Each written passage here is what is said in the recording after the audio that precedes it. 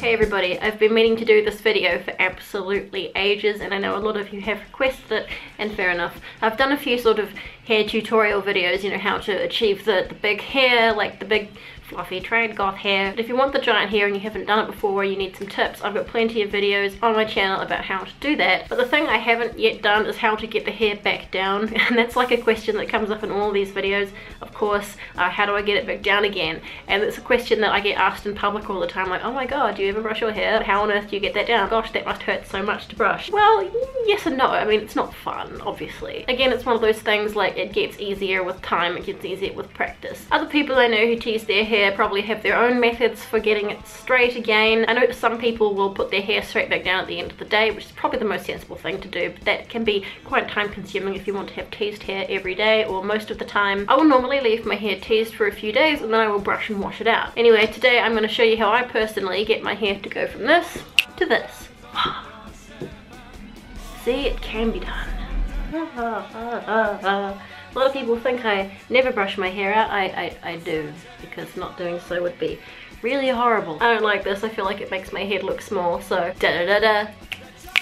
So to get the hair back down, you will need a hairbrush, shampoo, conditioner, and lots of conditioner. Personally, I like to choose volumizing shampoo and conditioner because why not, it can't hurt. And a hair treatment, a cure, or a mask. This is one of the ones that I like to use, but it's not my favorite one. I couldn't find my favorite one, unfortunately. It's another one from this L'Oreal Total Repair range. In Germany, it's called Wunderkur. I don't know what it's called elsewhere, but I'm sure you can find it or similar products wherever you are. Any kind of detangling spray that you can find, you don't need that, but it can really help. But the most important things to have are the conditioner, the hair cure, and patience. I don't always do this. Sometimes I'll just go straight to the shower, but sometimes I will give my hair a brush out first.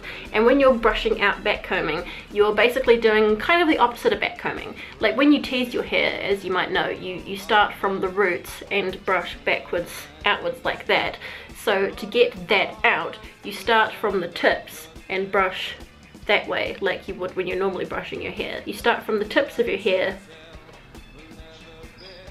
and go towards your head. Do you understand what I'm saying? Does that make sense? Okay. Once it's a little bit brushed, the next thing to do is to get all the product out. I use a lot of hairspray and wax and gel in my hair to get it to stay up, so you gotta get all that crap out. I will shampoo and rinse my hair twice. Lather, rinse, and repeat.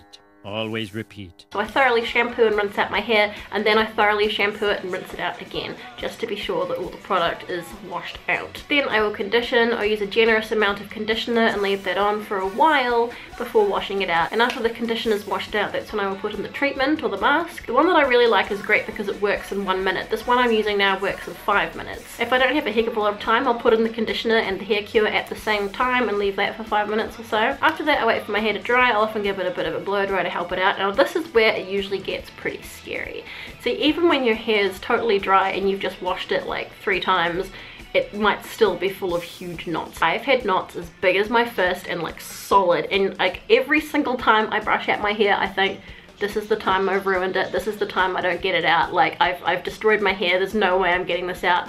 Every single time I have managed to get them all out. So like if your hair feels absolutely fucking terrible with fist-sized matted knots, don't be afraid. This is where the patience part comes in. So once my hair is totally dry, I'll chuck on something to watch because I'm now in for the long haul potentially, and I'll sit down and pull all the knots out of my hair with my fingers. That also is something you get better at with practice. Personally, I am like a master of detangling hair. Again with the brushing the hair from the tips towards the head, brushing away from your head as you normally would when you're brushing your hair. So yeah, the opposite of backcombing. It doesn't always take long. Sometimes it takes like 30 minutes, sometimes it'll take a couple of hours. It really depends on how knotty it is. As for things like tangle teasers that are supposed to get knots out of your hair, for the price that they are, like 15 euros for some reason for a little plastic brush, I don't find that they really make a heck of a lot of difference compared to just a normal brush if you just do it kind of shallow. That's the other thing. I will usually brush kind of shallowly, does that make sense? Like not really digging in there, but just sort of brushing along the surface, and that somehow helps to get the knots out. For big knots, I will like pull with my fingers and sort of do this sort of thing. Maybe you can see, I don't know, I'm doing it here. Yeah, just sort of pulling apart and then pulling separate bits away and giving everything a little bit of a shallow brush. I know that other people have other methods, and if you have another method, by all means please suggest it in the comments below. I know that some people find that just brushing their hair out in the shower is fine. Personally, I just find that makes it worse. I always wait till my hair is dry to detangle it, but I know that other people have plenty of success just like brushing their hair in the shower and having the knots come out that way. I don't know, everyone's different and everyone's hair is different, but that's just how I do it anyway. And because it's then so incredibly frizzy after doing this, I will then wash and condition it just like normal once more, and then dry it and brush it out. But eventually the result is always that my hair will go back to being smooth and soft and tangle free. So yeah, I really hope you found that helpful. If you have any suggestions, like I said, put them in the comments below. If you have any questions, if there's anything I've forgotten to say, also please put those in the comments below. I can hear the hairdressers screaming now about, oh my god, how could you do that to your hair, or people saying that it must be super damaged. I don't think it is, and I really feel like using a nice conditioner and a treatment and stuff, that manages to kind of maintain its niceness. The fact that I've backcombed my hair nearly every day for like a decade and it's still pretty healthy, I think that's not bad. So yeah, I really hope you found this helpful, and sorry for taking like a million years to getting around to making this video, how to untease the hair. If you have not already done so, please subscribe to my channel, click the little subscribe button below, and as always, take care of yourselves, be nice to each other, stay smooth, and I will see you next time. Bye!